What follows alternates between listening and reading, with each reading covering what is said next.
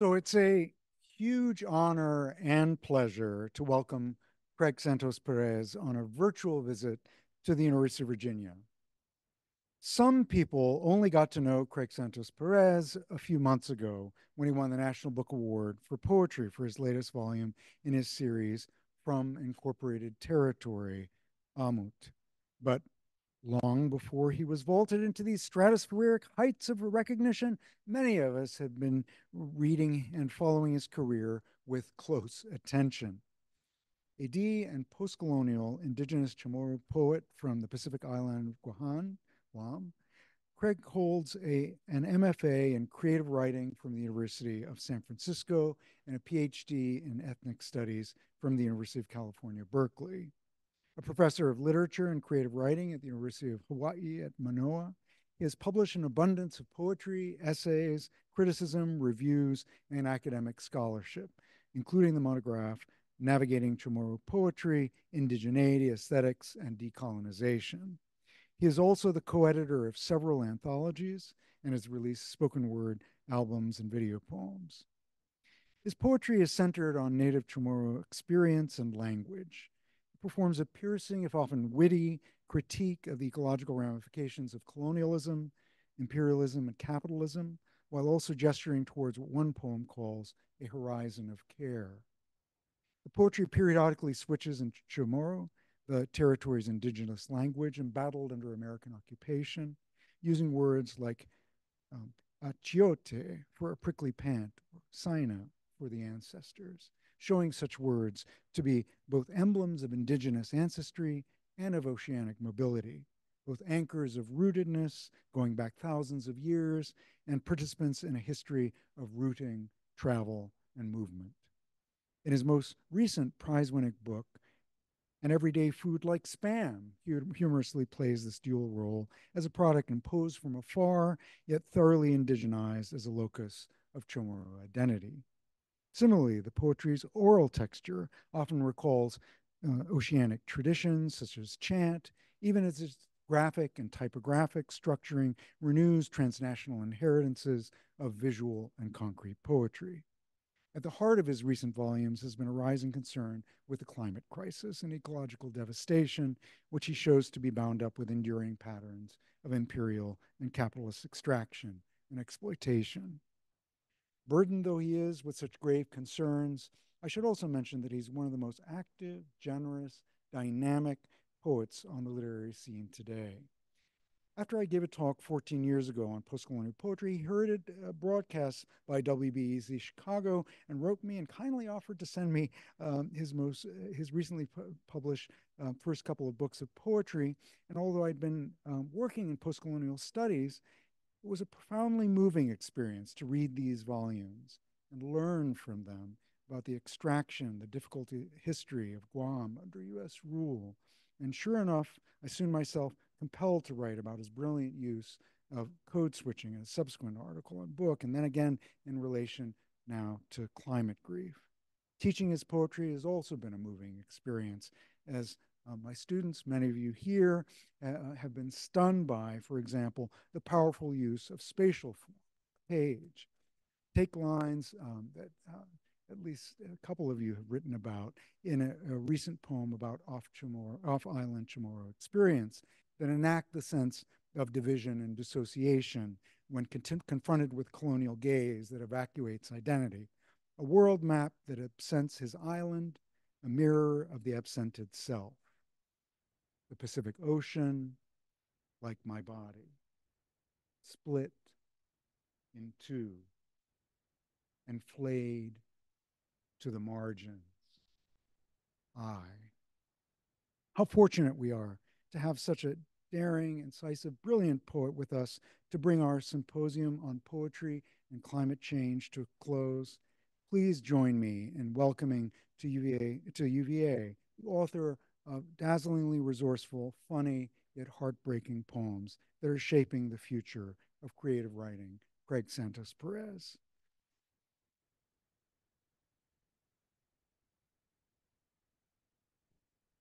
Oh, thank you so much. I was not expecting such an introduction, And so thank you for your generosity and kindness. Thank you, of course, for teaching and writing about my work. And to all the students, thank you for studying and writing about my work in your class. And thank you also for the invitation to be part of this symposium. I wish I could be there in person, spending time with some of my favorite poets and scholars.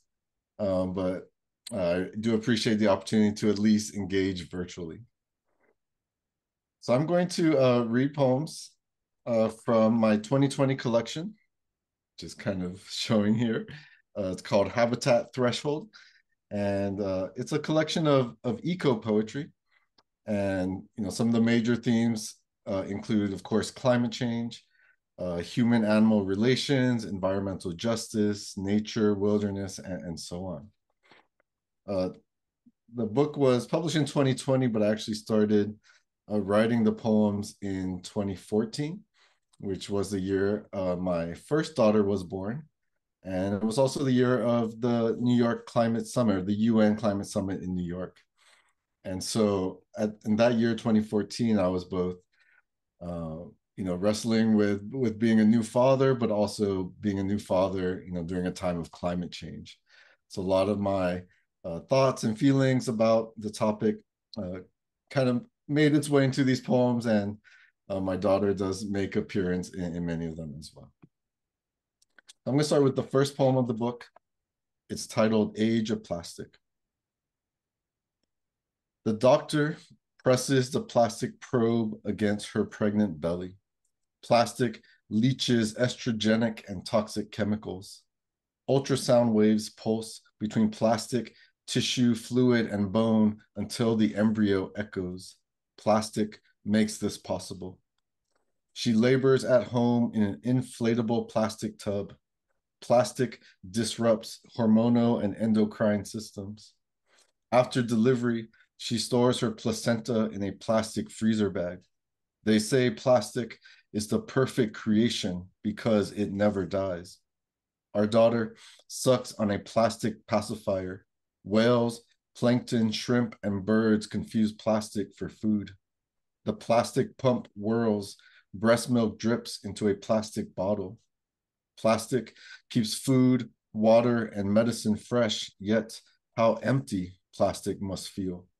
To be birthed, used, then disposed by us, degrading creators. In the oceans, 1 ton of plastic exists for every 3 tons of fish. How free plastic must feel when it finally arrives to the paradise of the Pacific Gyre. Will plastic make life impossible? Our daughter falls asleep in a plastic crib, and I dream that she's composed of plastic so that she, too, will survive our wasteful hands.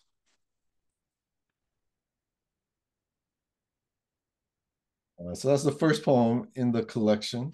And of course, plastic pollution is a huge issue throughout the Pacific and in Hawaii. And the cover of the book, it's not great. Let's see. Actually features one of my personal photographs of my dad taking my daughter to the ocean for the first time, to meet Mother Ocean. And I remember that day also because there was a lot of plastic pollution that had drifted upon the shore of that beach that we took her to. Okay, so this next poem is called Rings of Fire. And I wrote this in 2015 after my daughter turned 1 year old. And this poem takes place in Hawaii. Rings of Fire.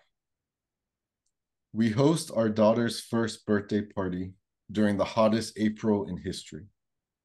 Outside, my dad grills meat over charcoal. Inside, my mom steams rice and roasts vegetables. They've traveled from California, where drought carves trees into tinder. Paradise is burning. When our daughter's first fever spiked, the doctor said it's a sign she's fighting infection. Bloodshed surges with global temperatures which know no borders. If her fever doesn't break, the doctor continued, take her to the emergency room. Airstrikes detonate hospitals in Yemen, Iraq, Afghanistan, South Sudan. When she crowned, it felt like rings of fire. Volcanoes erupt along Pacific fault lines. Sweltering heat waves scorch Australia. Forests in Indonesia are razed for palm oil plantations. Their ashes flock like ghost birds to our distant rib cages. Still, I crave an unfiltered cigarette, even though I quit years ago and my breath no longer smells like my grandpa's overflowing ashtray. His parched cough still punctures the black lungs of cancer and denial. If she struggles to breathe, the doctor advised, give her an asthma inhaler. But tonight, we sing happy birthday and blow out the candles together. Smoke trembles as if we all exhaled the same flammable wish. So my daughter is now, she's going to turn 10 this April in a couple weeks. And yeah, it seems like every year in her birthday is the hottest April in history in the Pacific. Okay, this next poem is actually the very next poem in the book. So it goes from fire to this poem, which is about glaciers. And throughout this book, I include several poems that I call recyclings, where I basically take a famous poem and recycle its form and syntax and some of its meanings, but fill that container with content related to our contemporary times, specifically to climate change and the Anthropocene and so on. And so this poem is a recycling of Wallace Stevens. And my poem is called 13 Ways of Looking at a Glacier. And I should also say, growing up on a small tropical island, I didn't think of glaciers very much or ever saw them. It really wasn't until the past like 10 years or so where I started learning more and paying attention and looking at glaciers. 13 ways of looking at a glacier. 13. Among starving polar bears, the only moving thing was the edge of a glacier. 12. We are of one ecology, like a planet in which there were once 200,000 glaciers. 11. The glacier absorbs greenhouse gas. We are a large part of the biosphere. 10. Humans and animals are kin. Humans and animals and glaciers are kin. 9. We do not know which to fear more, the terror of change or the terror of uncertainty, the glacier calving or just after. 8. Icebergs fill the vast ocean with titanic wrecks. The mass of the glacier disappears to and fro, the threat hidden in the crevasse and irreversible claws. 7. Oh, vulnerable humans, why do you engineer seawalls? Do you not see how the glacier already floods the streets of the cities around you? 6. I know king tides and lurid, unprecedented storms, but I know too that the glacier is involved in what I know. 5. When the glacial terminus broke, it marks the beginning of one of many waves. 4. At the rumble of a glacier losing its equilibrium, every tourist in the new Arctic chased ice quickly. 3. Shell explored the poles for offshore drilling. Once we blocked them, in that we understood the risk of an oil spill to a glacier. 2. The sea is rising. The glacier must be retreating. 1. It was summer all winter. It was melting and it was going to melt. The last glacier fits in our warm hands.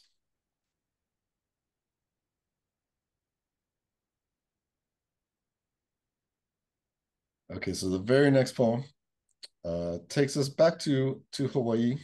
and takes us to one of my daughter's favorite places, which is the Waikiki Aquarium. And this poem is titled A Sonnet at the Edge of the Reef. We dip our hands into the outdoor reef exhibit and touch sea cucumber and red urchin as butterfly fish swim by. A docent explains, once a year, after the full moon, when tides swell to a certain height and salt water reaches the perfect temperature, only then will the ocean cue coral polyps to spawn in synchrony a galaxy of gametes, which dances to the surface, fertilizes, opens, forms larvae, roots to seafloor, and grows generation upon generation. At home, we read a children's book, The Great Barrier Reef, to our daughters snuggling between us in bed. We don't mention corals bleaching, reared in labs or frozen. And isn't our silence, too, a kind of shelter?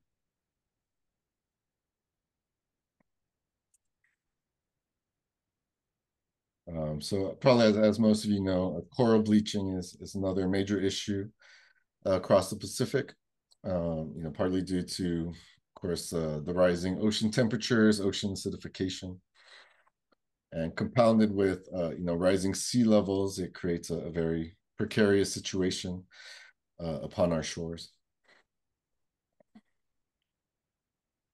This next poem is kind of one that was alluded to in the introduction.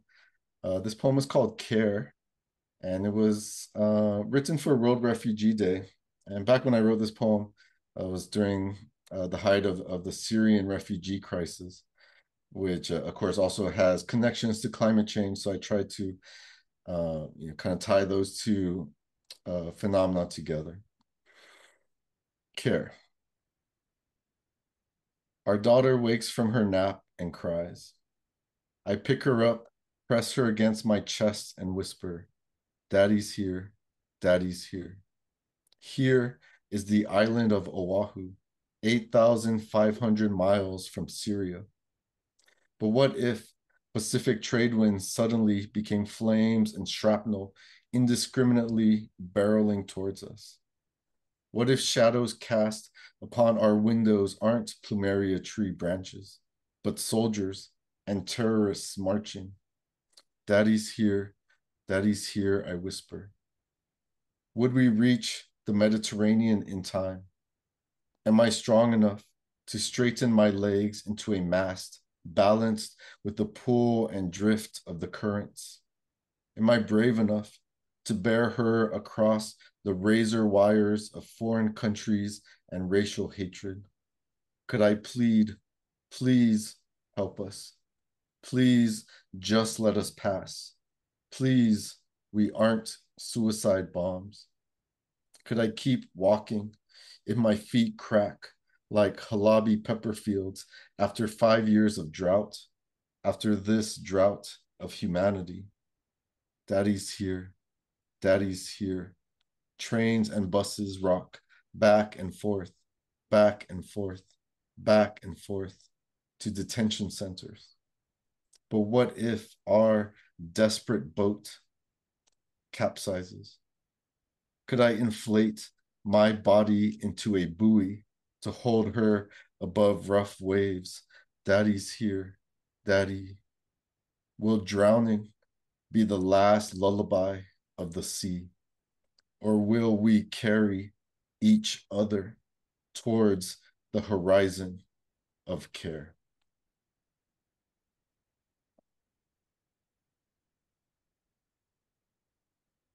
So yeah, just been thinking a lot about that horizon of care, both back then, but in the years since then as well, and not only the continuing refugee crises in different countries due to war, but also of course refugee crisis and migration crisis that due to climate change, and more is going to come as well. So thinking about that horizon and what we can and should carry each other, I think has haunted me since I wrote that poem about 7 years ago or so. Okay, this next poem takes us back to another recycling. This is a recycling of Pablo Neruda's famous Sonnet 17. And I actually went a little crazy recycling Neruda for a while. I think I maybe recycled like 30 of his love poems, but all with the theme of climate change.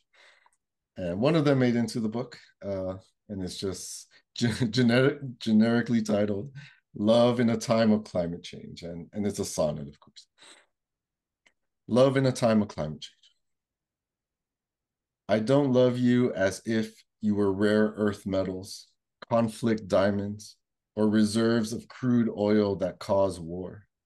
I love you as one loves the most vulnerable species, urgently, between the habitat and its loss. I love you as one loves the last seed saved within a vault, gestating the heritage of our roots. And thanks to your body, the taste that ripens from its fruit still lives sweetly on my tongue.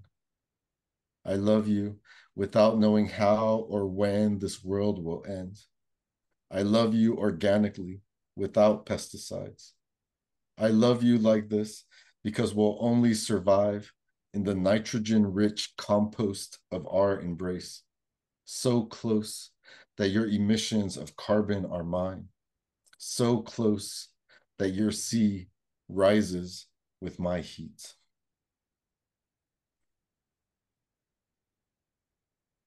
So as I was deep in these imitations of Neruda, of course, so many of his metaphors and symbols for love, desire, and the erotic is, natural metaphors or metaphors of the natural world. And, I started thinking about in the times we live in as the natural world is changing and nature is no longer quote unquote nature.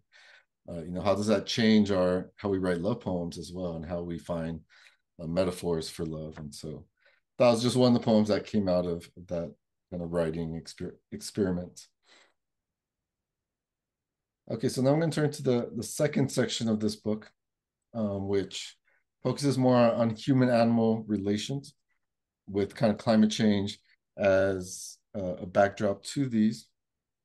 The first one takes us to another one of my daughter's favorite places, which is the Honolulu Zoo. And we happened to go there during World Elephants Day. This poem is called Blood Ivory. When we reach the elephant enclosure, I lift our daughter up so she can see them playing in shallow ponds. Look, I say, they love the water just like you. Today, 96 elephants are being massacred across Africa's scarred savanna. Armed poachers surround the herds who stomp, trumpet, and encircle their calves. Bullets, those small human tusks, bite through thick, wrinkled skin. Do the men still feel awe or majesty, or do they only feel their own awful poverty as they sever the incisors once used to split bark and forage? Warlords will sell this white gold to be carved into jewelry, relics, and art, then smuggled across the planet, our man-made elephant graveyard. This year, 35,000 will be slain. Our daughter waves goodbye to them as we walk towards the exit. Do we build zoos to save what we've sacrificed, to display what we dominate, or to cage our own wild urge to kill every breathing being? Our daughter plays with a stuffed elephant doll in the gift shop. Look, I say, has ears, eyes, and a mouth just like you. She touches its tusks, smiles, then touches her own teeth.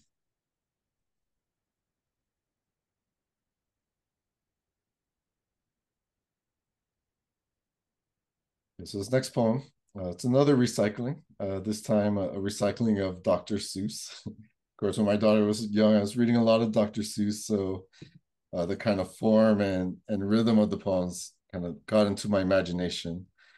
And so I decided to recycle one of his works. And this poem is called One Fish, Two Fish, Plastics, Dead Fish. Some fish are sold for sashimi, some are sold to canneries, and some are caught by hungry slaves to feed what wealthy tourists crave. Farm fish, fish sticks, frankenfish collapse. From the Pacific to the Atlantic, from the Indian to the Arctic, from here to there, dead zones are everywhere. Overfishing, purse seine, ghost fishing, bycatch. This one has a little radiation. This one has a little mercury. Oh me, oh my, what schools of bloated fish float by. Here are fish that used to spawn, but now the water is too warm. Some are predators and some are prey. Who will survive? I can't say. Say, look at its tumors. 1, 2, 3. How many tumors do you see? 2 fish, 1 fish, filet fish, no fish. And so, of course, obviously, I was thinking about the declining fish populations across the Pacific as well. Related both to overfishing, of course, but also kind of connected to ocean acidification as well. Okay, so I do write about food, as was mentioned in the intro. There are no spam poems in this book, sadly, but I do have a couple meat poems. I'll share one with you. This meat poem is also recycling. It's a recycling of William Carlos Williams's "This Is Just to Say," his very famous poem about the plums, and uh, this this poem kind of, once again takes the rhythm and syntax of Williams's poem, but gives it a kind of Anthropocene twist.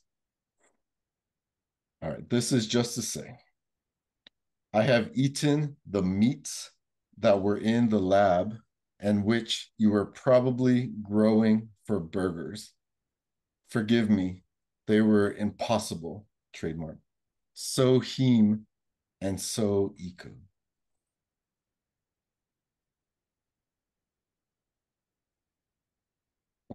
In a twisted way, that's kind of my favorite poem in this book. Because I was so happy to get, the end of that poem is like so sweet and so cold. So I was trying to recycle the sounds too. So no, so sweet became so heme, kind of referring to hemoglobin and that whole process of making these fake meats taste kind of bloody. And then of course, so sweet and so cold, so heme and so eco. I just love eco there, there as a little adjective. Anyways. Okay, this next poem is titled "We Aren't the Only Species."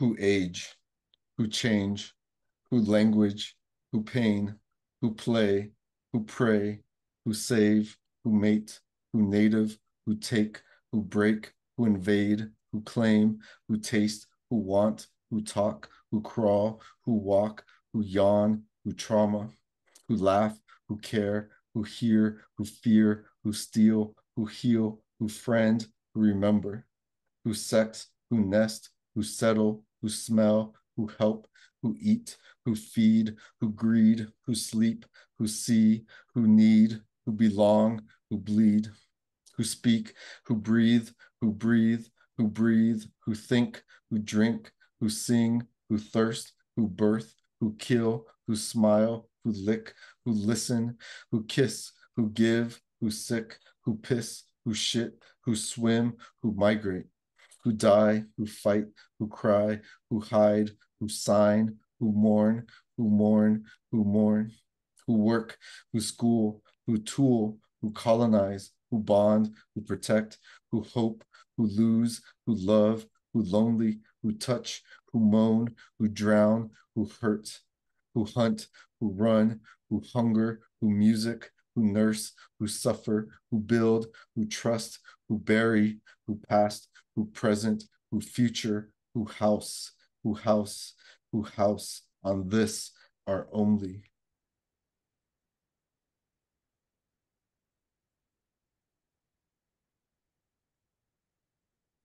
Okay, just have two more poems to share with you tonight.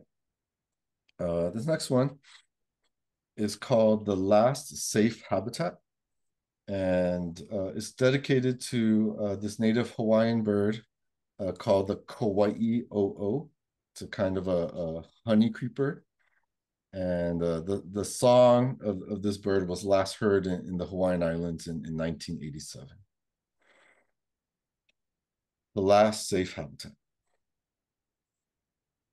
I don't want our daughter to know that Hawaii is the bird extinction capital of the world.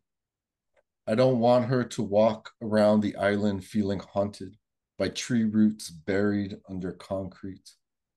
I don't want her to fear the invasive predators who slither, pounce, bite, swallow, disease, and multiply.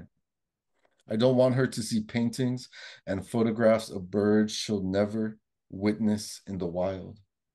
I don't want her to imagine their bones in dark museum drawers. I don't want her to hear their voice recordings on the internet. I don't want her to memorize and recite the names of 77 lost species and subspecies. I don't want her to draw a timeline in school with the years each was first collected and last cited. I don't want her to learn about the Kauai o'o, who was observed atop a flowering ohia tree, calling for a mate, day after day, season after season, because he didn't know he was the last of his kind, until one day he disappeared forever into a nest of avian silence. I don't want our daughter to calculate how many miles of fencing is needed to protect the endangered birds that remain. I don't want her to realize the most serious causes of extinction can't be fenced out. I want to convince her that extinction is not the end. I want to convince her that extinction is just a migration to the last safe habitat on Earth. I want to convince her that our winged relatives have arrived to their destination, a wondrous island with a climate we can never change, and a rainforest fertile with seeds and song.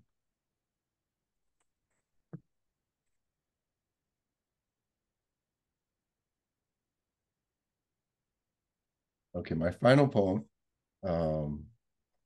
was again written several years ago, and I wrote it for a solidarity event we had in Hawaii to support the tribe at Standing Rock, and of course, water protectors across North America. And so in this poem, I try to make connections between water struggles, both in the Americas and the Pacific and around the world. This poem is called Chanting the Waters, but it is kind of a call and response poem. And so I'm going to ask you to participate. I know you folks have had a long day, and it's almost 5 o'clock over, or I guess past 5 over there on a Friday. But if you're willing to participate with me, I appreciate it. All you have to do is when I say the word say, you say water is life. Okay, let's practice. Say. Say.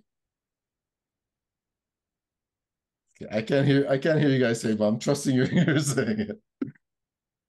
All right, let's I'll pause since I can't hear you. I'll just pause and I'll try to feel your words coming.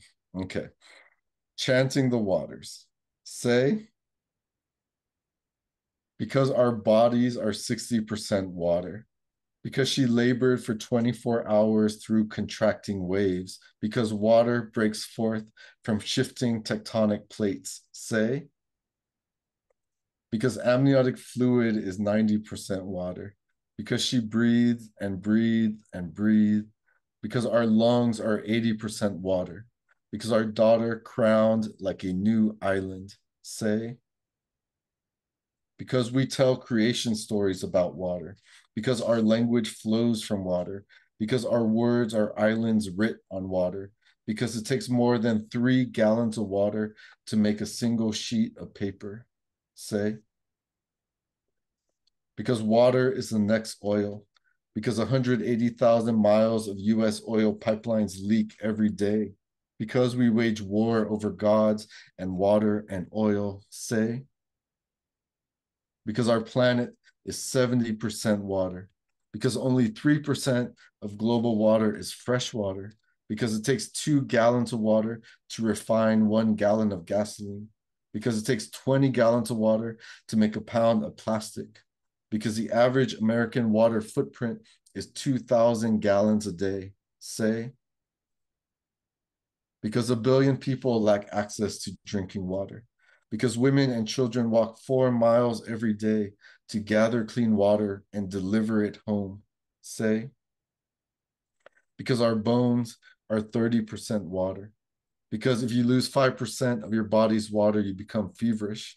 If you lose 10% of your body's water, you become immobile, because our bodies won't survive a week without water. Say, because corporations privatize, dam, and bottle our waters, because plantations divert our waters, because animal slaughterhouses consume our waters, because pesticides, chemicals, lead, and waste poison our waters.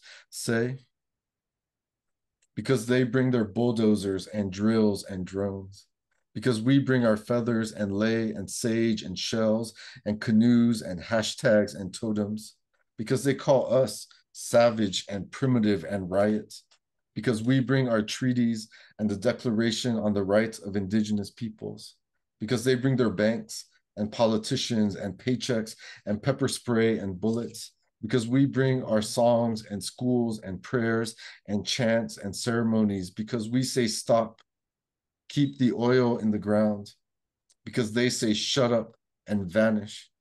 But we are not moving, because we bring all our relations and all our generations and all our live streams. Say, because our drumming sounds like rain after drought echoing against taut skin, because our skin is 60% water. Say, because every year millions of children die from waterborne diseases, because every day thousands of children die from waterborne diseases, because by the end of this poem, 5 children will die from waterborne diseases. Say, because our daughter loves playing in the ocean, because someday she'll ask, where does the ocean end?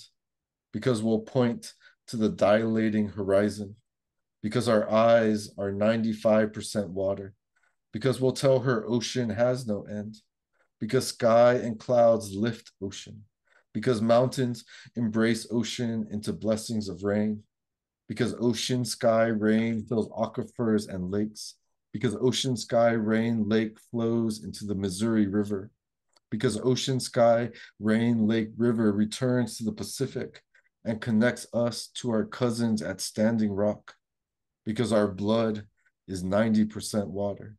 Say, because our hearts are 75% water, because I'll teach our daughter our people's word for water, Hanum, Hanum, Hanum.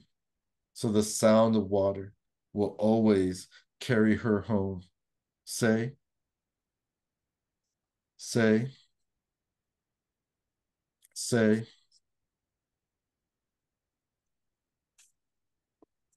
Thank you. I couldn't hear you say water is life, but it was beautiful to imagine in my imagination and in those silent spaces.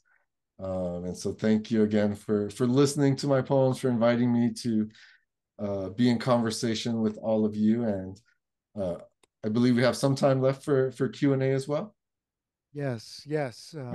Thank you so much for that. Just hearing you read poems that we've read together before, uh, just bringing out the rhythms and the repetitions and just the ironic twists, the humor and the grief and the rage. It just was such a powerful experience. So thank you so very much.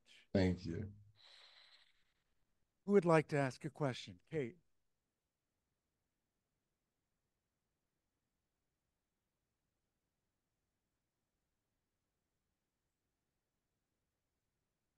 Hi, my name is Kate. I'm a fourth year undergrad here.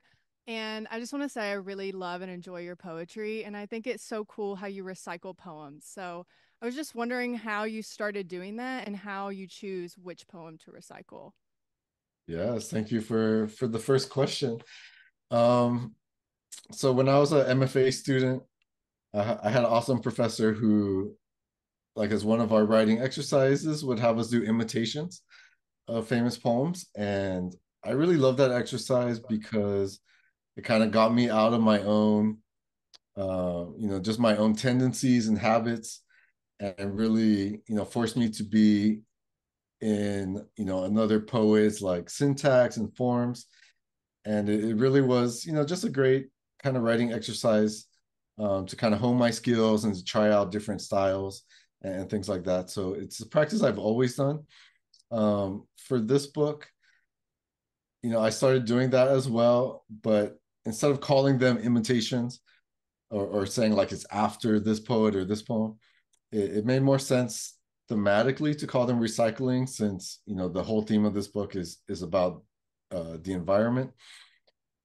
And when I was choosing poems to recycle, I wanted to write a poem about glaciers, reflecting on glaciers. And because I was looking at them and watching documentaries about glaciers, kind of Stevens's poem made sense for me to try to recycle in order to write about glaciers. And so that worked well for me. And one of the kind of revisions I did was, instead of kind of numbering them from like 1 to 13, it's a descending countdown, so it goes from 13 to 1. And so I thought that would be an interesting way to reflect upon the disappearance of glaciers, as we are just, or as some of us are just beginning to look at them. um I also I wanted to write a poem about the Impossible Burgers. And Williams's poem about the plums, made sense to me because it's a kind of iconic food poem. And I was just also thinking about, well, what if we get to the point where, these impossible meats are, as natural or normal as plums were in that poem, and that they're also these kind of, food fetish objects too. And so, that poem made sense for me to try to recycle in terms of writing about impossible meats or fake meats. Um, and then, the Dr. Seuss one, as I said, that was just came out of my personal life, just reading a lot of children's books to my daughter. And um, and then the Neruda one, of course, very famous. I wanted to write a poem about, like love in the time of climate change. And he's kind of the most well-known love poet, so that was why I chose to do that one. And what's funny is, after I wrote this book, I've continued doing imitations, and I continued doing it during the pandemic. But instead of recyclings or imitations, I call them variants.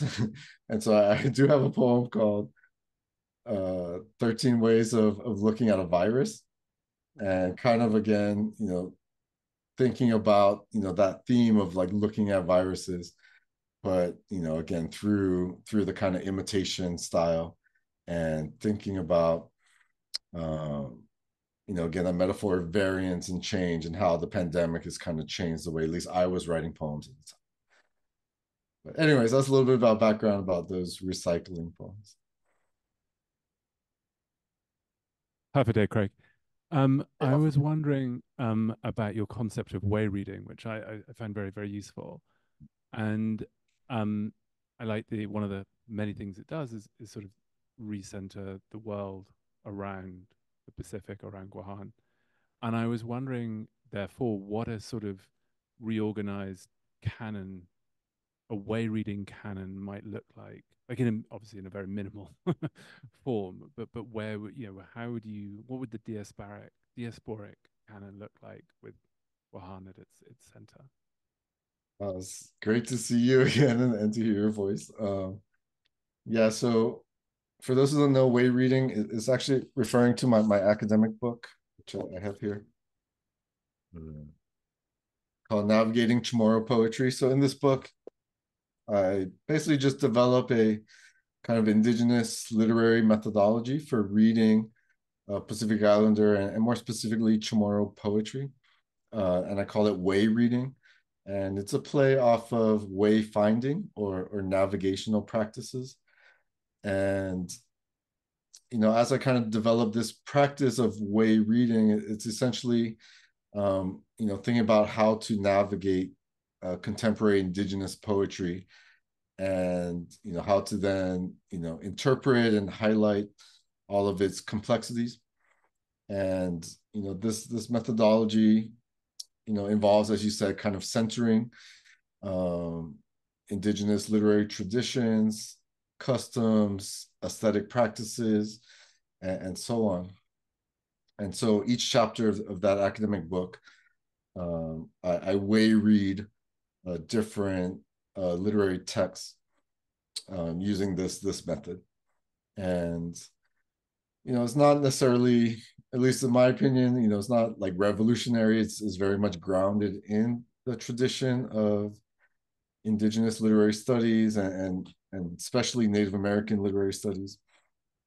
Thinking about how many scholars have grounded their literary interpretations within Native epistemologies, aesthetics, and as well as, of course, like history, political and cultural context. In terms of your question about kind of what would a diasporic, poetics or methodology look like, I think it's very similar, because as a diasporic Pacific Islander, I'm also always trying to navigate, being away from home, thinking about where I belong, as well as how to remain, connected to my culture. And so, for me, so much of my life is both trying to navigate to wayfind or to way read. And, I feel like writing and poetry really helps me do that in a way. And so, I like to think about navigation a lot, not only as a form of writing and, moving through the world and just living life, but I find it also a useful kind of metaphor for interpreting literary text too, and reading itself as a form of navigation or wayfinding. Because when we read, of course, we're interpreting signs and trying to find our way to, let's say, a destination, being maybe the deeper meanings of a text. We often get lost when we read sometimes as well. And that's part of its pleasures too, to get lost in a text, but to find our way through it, whether it be through the plot or through other poetic techniques and genres and so on. So that's a little bit of background. I mean, it's hard to just gloss that a little bit, but definitely if folks are interested in like Pacific literary studies, I do cite a lot of scholars in my book. So as well as a lot of Native American literary scholars too. But yeah, thank you for that question. Wonderful. Would you be willing to take maybe one or possibly even two quick questions to end? Would that be okay? Yeah, of course. I'm in California right now, so it's still early in the afternoon. All right, wonderful. Hi, I'm Kristen. I'm an MA student here at UVA. I was curious, especially hearing you read Age of Plastic and Rings of Fire. What led you to kind of, embody this sense of environmental harm and kind of interweave, human sensation, human bodily sensation with the harm that is happening to the environment? Yeah, that's a great question. I think, in those two poems, I was thinking, well, in the first poem, I'm thinking a lot, of course, about, not only plastic pollution as like visible material, but also some of the uh, invisible impacts that plastic can have on our bodies. And, thinking about, the kind of connections and intimacies that our bodies have with, chemical substances. And, how there's a kind of, what one scholar calls transcorporeality, like this almost borderlessness between our bodies and the world. And, both Brian and Margaret, two of the other folks involved in the symposium, they do write about in their work in amazing ways. And so for me, I wanted to also try to capture that connection between our bodies and then, various elements, the environment, chemicals, and so on. And the Rings of Fire, one of the triggers for that poem was these fires that were burning in parts of Indonesia, where they were burning the rainforest to plant palm oil plantations. And a lot of that smoke ended up, getting picked up by the wind and spread throughout the Pacific. And so it was, and then, people were breathing in the smoke, and that was impacting their bodies and so on. And so, of course, in California, that happens during the wildfires. And so I was thinking about, smoke and fire as another kind of transcorporeal element of which, our bodies are intimately connected to as we breathe in smoke. And so I was trying to capture those interconnections. And, so much of my environmental poetry or eco poetry is about articulating an eco consciousness, or an awareness that, everything is interconnected. And so I tried to show those interconnections, whether it be between our bodies and nature, or between the South and other, between, Hawaii or the Pacific and other parts of the world. And, so, and I love the way that poetry, through its, kind of lyric associations and ability to move across time and space, even just from line to line or stanza to stanza, that I think poetry can powerfully articulate those interconnections, and perhaps show us what a eco consciousness can look like when we start seeing how we are connected to all things, to animals, to other people, and to kind of embrace that diversity and the kind of borderlessness of our worlds, while still being cognizant of our own, positionalities and subjectivities and localities and physicalities and so on. Beautiful. If, we have one more person who's dying to ask you a question. I'm sure there are many more, but we'll end with this last question. If you can introduce yourself. Hi, my name is Stella. I'm an undergrad here at UVA. You were my first kind of poet that I've read at UVA, and I greatly, really enjoyed that. You kind of set a high bar. This is honestly more about your approach to poetry. I was very, very, very touched by how you spoke about your daughter, especially all the love that came into your face and that's clearly written within the poetry itself. And I was wondering how your daughter has changed your view of the world and climate change, and whether or not she's made you more hopeful about the future, or whether or not she's made you more fearful, and how that kind of shows within your poetry.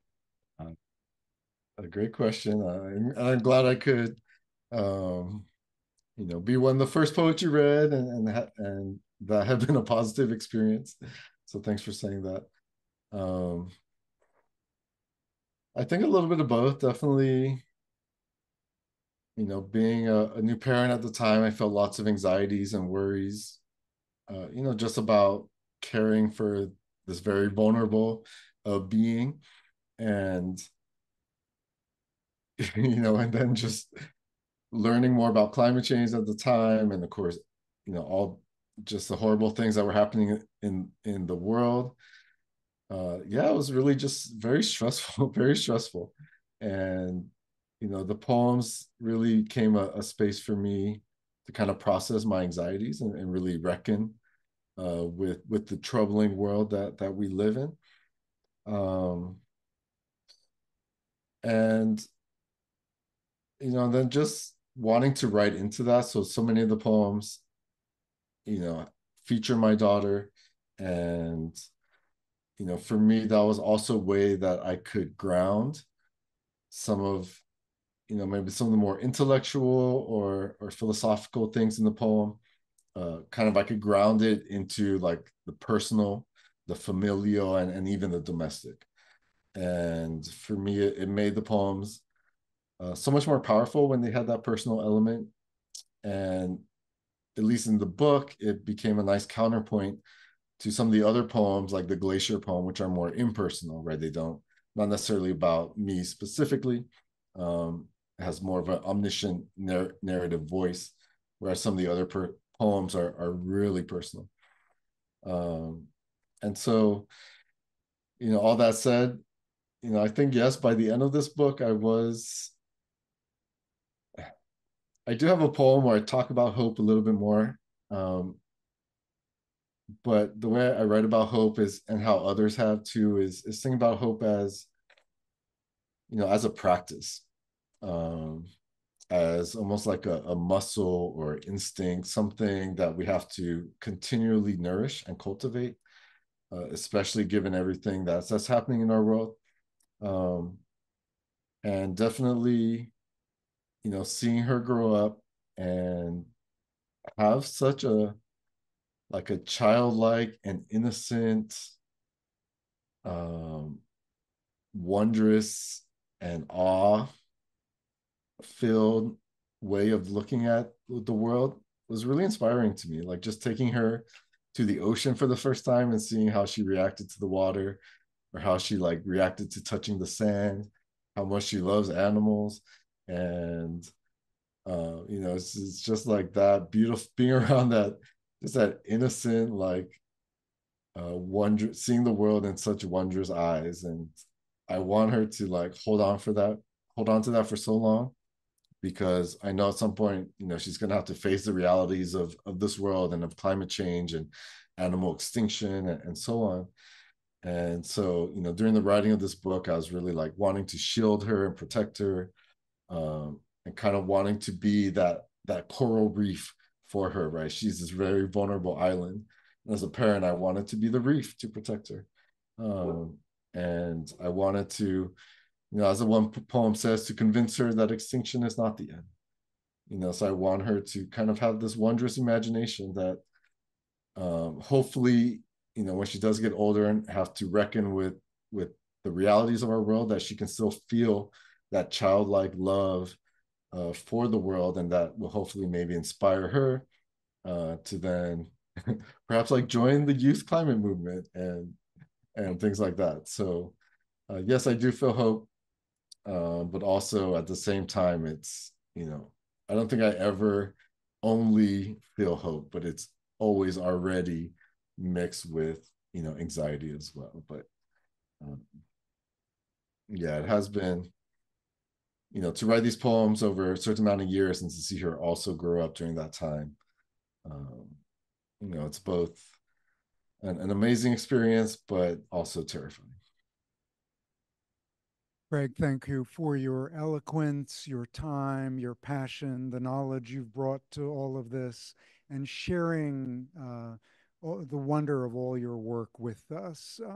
This is an experience I'm sure we will not forget. Thank you so much. Oh, thank you so much for having me. Thank you for dedicating time and resources to this important topic. And I wish those of you who travel to Symposium that you return safely to your homes. And for all the students, I wish you the best of luck the rest of your term. Thank you so much.